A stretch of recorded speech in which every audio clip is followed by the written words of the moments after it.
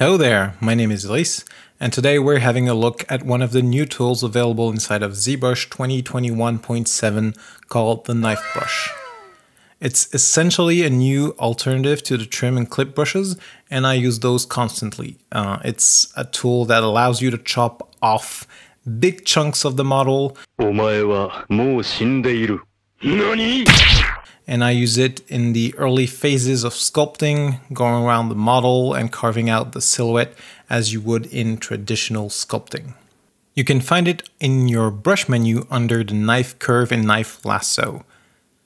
Unlike sculpting brushes, this takes the place of your selection brush, so you can activate and use it holding Ctrl and Shift.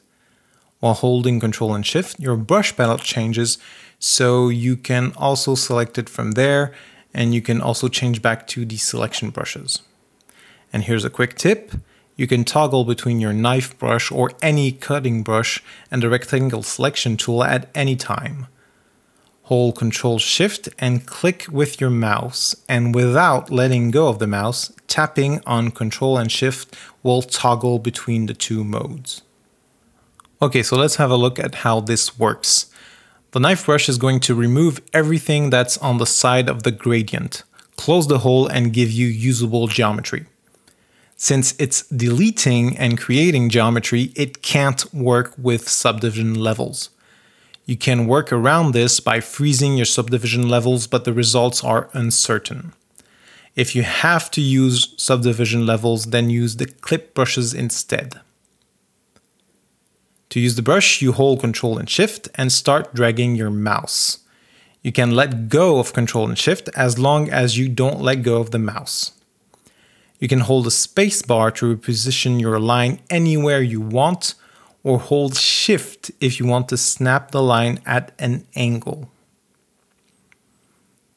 If you tap Alt, you're going to create an anchor point for a curve.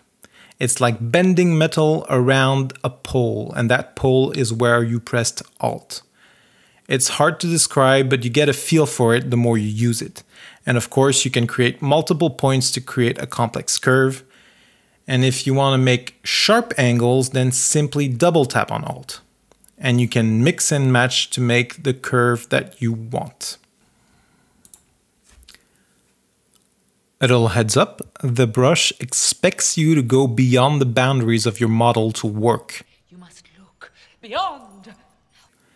If you stop your cut inside your model, it's going to make a cut but not remove anything. So if it's not working like intended, it might be why. This new brush creates nice, predictable working geometry, works with symmetry, and creates new polygroups. It's a great slicing tool, but it also has an alternative mode that is very useful. So let's check that out now. Hold Ctrl, Shift, and Space to show the option menu for the tool. There, pick B radius. Now, when you use the knife tool, it's going to give you a slice of the model in the shape of your curve, but with the thickness of your brush. So you can adjust the size of your brush to set the thickness of your slice. But there's more. You can also press Alt before letting go of the mouse to make an alternate cut. Now, instead of leaving you with a slice that's the thickness of your brush, you can cut in a slice that is as thick as your brush. All of this is going to make it even faster to do some things, and combined with all the other tools, it's going to make complex modeling a lot simpler. And that's going to wrap things up for me, and I'll see you in the next video.